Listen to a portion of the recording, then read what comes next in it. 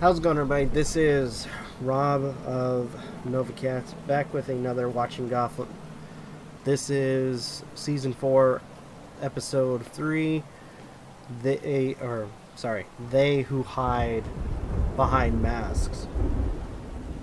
So, oh my gosh, where do I begin? Okay.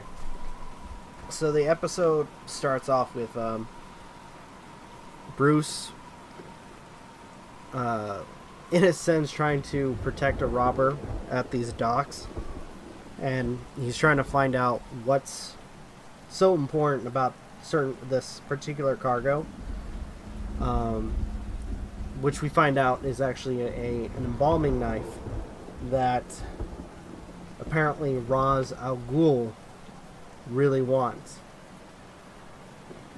And he also has Barbara Keene, which we find out how Barbara Keene survived, which she didn't. She didn't survive the electrocution. She was bathed in the Lazarus pit.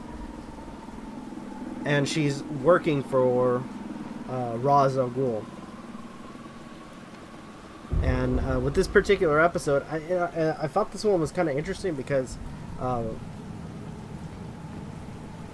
trying to remember. Alfred is kind of teaching Bruce about taking certain identities or playing certain roles when it comes to him trying to do these investigations. And sure enough, which I thought was the funniest, was the eccentric millionaire brat, as Bruce Wayne calls himself, when they go to this auction, and he's literally buying almost everything to kind of not show any suspicion or cause any suspicion towards himself. And also we find out that somebody in this particular episode also freed Riddler from his icy prison, which Penguin is now extremely pissed off. But due to the Riddler being on ice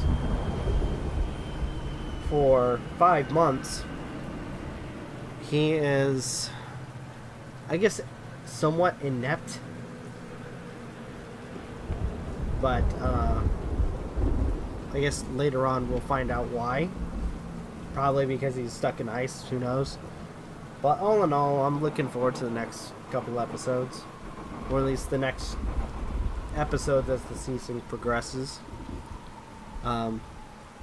With that being said, though, I think I'm going to end it here. Thank you guys so much for watching. Truly appreciate it. If you guys can, please leave a like, comment,